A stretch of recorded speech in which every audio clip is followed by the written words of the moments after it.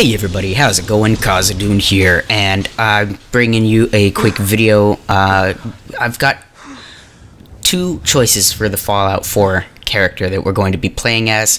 First one is Carl, and the second one is the complete opposite of Carl.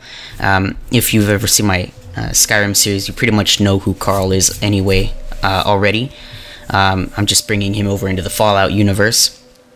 And they've both got backstories, and they're both very different characters. I'm going to start with Carl and let you know about what he's going to be all about, and then I'll switch over to the other person. So the first, backstory for Carl is he was an accountant for the Nuka-Cola company, and that's about as exciting as his life ever got. Back then, of course, before the war, because that's where this game starts, that was an enviable job. Most people, would say Carl is doing pretty well in life. He's got a good, paying job. He's got a good wife and all of that.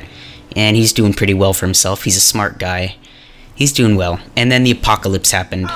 And this left Carl woefully unprepared to face this new world of guns and germs and raiders. So his big thing is he's good at speech, because you got to be able to know the right kinds of people and get them to like you in order to get a good job like that. He's good at math, but there's no math skill in this game, so I gave him really good science skill.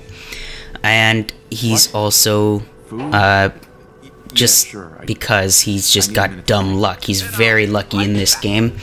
He's not the most likable person, I guess, after the end of the... Well, I guess he is, yeah, he's got quite good charisma, actually, so he is. It's kind of weird. He was an upstanding person before, and now he's not, but he's still kind of a do-gooder. He wants to make things better again. You wanna come with me, pal? But needless to say, he's not good at guns. He's never shot guns before in his life.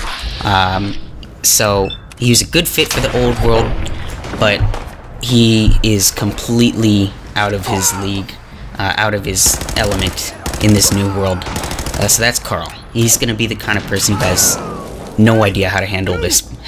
And we'll see how that goes. The second one, over on the left there, is... Yeah, I haven't made a name up for her yet, but she's basically the complete opposite of Carl. She grew up in Montana. Her dad was a sheriff. He taught her a bunch about guns, and she grew up...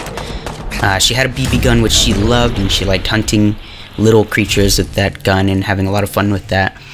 And man, I don't know who you are. She grew up as like a gun nut. She ended up actually becoming one of the crazy people who actually ended up preparing for the apocalypse just in case someone decided to nuke everything up. And so she, on the other hand, opposed to Carl, is extremely well suited to this world. She's very proficient with guns. She's proficient with repairing her guns. She knows everything about guns. She likes all kinds of guns. She's not so good with energy weapons, because they didn't have energy weapons as far as I know back in before the war, before Fallout happened, I guess. But she's not very charismatic. She kind of doesn't... She's not very moralistic. She kind of does what she has to survive, and she's very good at surviving as well. She's been living off the land for a very long time. So that's her. So you've got two complete opposite choices I can do for Fallout 4. We've got the dumb luck person who shouldn't be alive, but he somehow manages to scrape by, probably because of the friends he can make and his skill with science and other things. Or we've got the survivalist who wanders the wasteland and just sort of shoots anyone who gets in her way and eats them or whatever, takes what she needs. I leave the choice up to you. Let me know who you would like to see in Fallout 4, and I'll start a series as that character.